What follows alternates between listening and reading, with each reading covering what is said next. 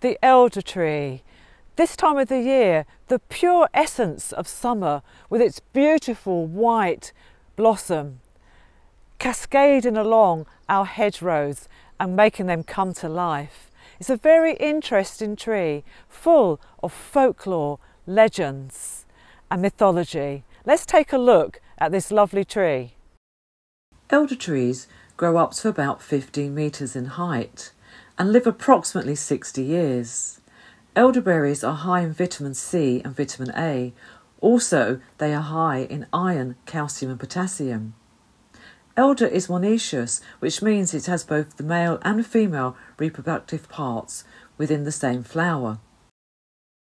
The elder folklore stories are strange and fascinating. The elder witch and the Rollright Stones is one of them.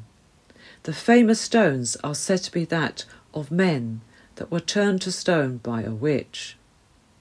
Many centuries ago, when England was ruled by various tribes, a king and his army arrived at the Rollright Hill.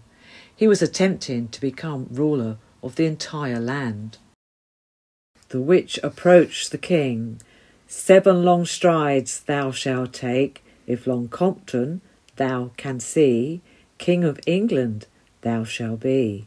The king, convinced that climbing the hill would be easy endeavour, replied, Stick, stock, stone, as King of England I shall be known. However, he was not able to do the 7 strides because the witch had made the land rise, and now they were cursed. As long Compton thou cannot see, King of England thou shalt not be. Rise up, stick and stand still, stone, for King of England thou shalt be none. Thou and thy men whore stone shall be, and I myself an elder tree.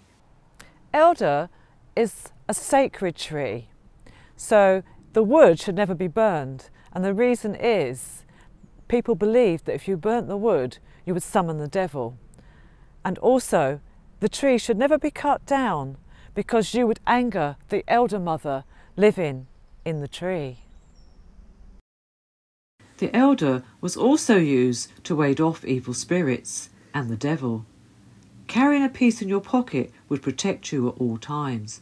J.K. Rowling's Harry Potter and the Deathly Hallows was going to be called Harry Potter and the Elder Wand because in the right hands the Elder Wand was the most magical, deadly weapon of all.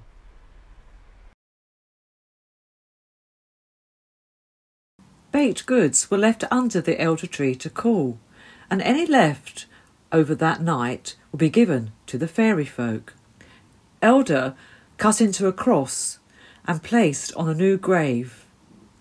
If it blossomed, the loved one would reach heaven. Elder leaves, when crushed, have a very strong smell and makes an excellent fly repellent, and for centuries has been used as a fly repellent.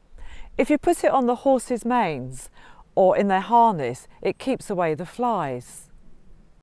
Elder trees were planted by the barns and the stables to keep the animals inside safe.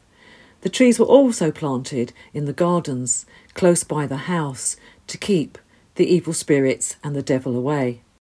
Elder also has a long association with music making, no doubt enhancing its link with the merrymaking fairies. Its scientific name, sambuca, is of Greek origin and was first recorded by Pliny the Elder, AD 77. The sambuca was an ancient harp. The small, shrill instrument was said to be well used by the Romans. If you want to keep your youth and beauty, then collect the early morning dew from the elder tree, and you'll keep your youth forever. Seeds found in Switzerland Neolithical pole dwellings hint that elderberry was cultivated as early as 2000 BCE and discovered a long while before that time. In written history, Hippocrates and Pliny the Elder both noted elderberry's medicinal properties. Hippocrates was a Greek physician, known as one of the most outstanding figures in the history of medicine.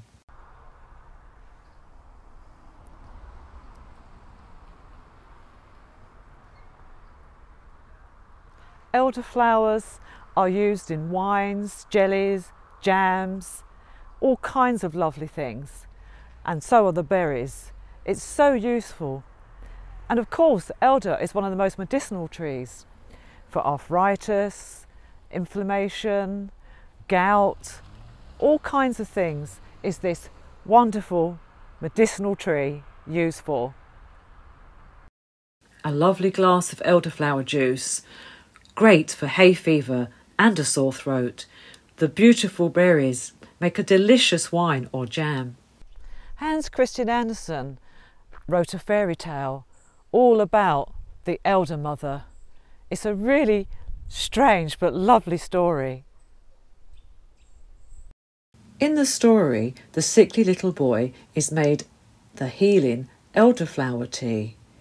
Here we see the elder mother rising from the teapot. This illustration is by the famous Arthur Rackham. Every part of the elder tree has healing properties, but also, which is more important, is our wildlife love the elder tree. From moths, caterpillars, they all love this tree. Bank voles especially like the elder, and it's an important autumn food source for a variety of birds. Wreaths of elder were placed in the house on Good Friday at sunset. Why? Well, this would stop lightning striking the house and protect people as well. It would ward off the evil spirits. Elder has a fungus known as Jew's ear or Judas ear. It has many health benefits, protecting the liver, lowering cholesterol, good gut health, and it's long been used in Chinese medicine and in stir-fries and lots of dishes. It is said if you fall asleep under the elder tree, you will never wake up. And also, if you stood under the tree on Midsummer's Day, you would see the fairy folk.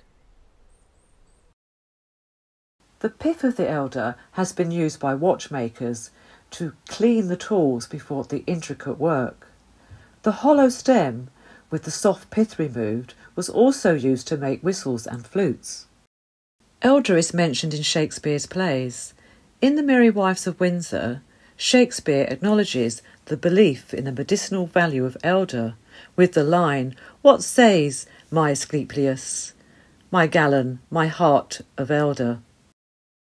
Asclepius, the Greco-Roman god of medicine. Here we see the fallen trunk of an elder, but it is so important because it is still brilliant for the wildlife to use.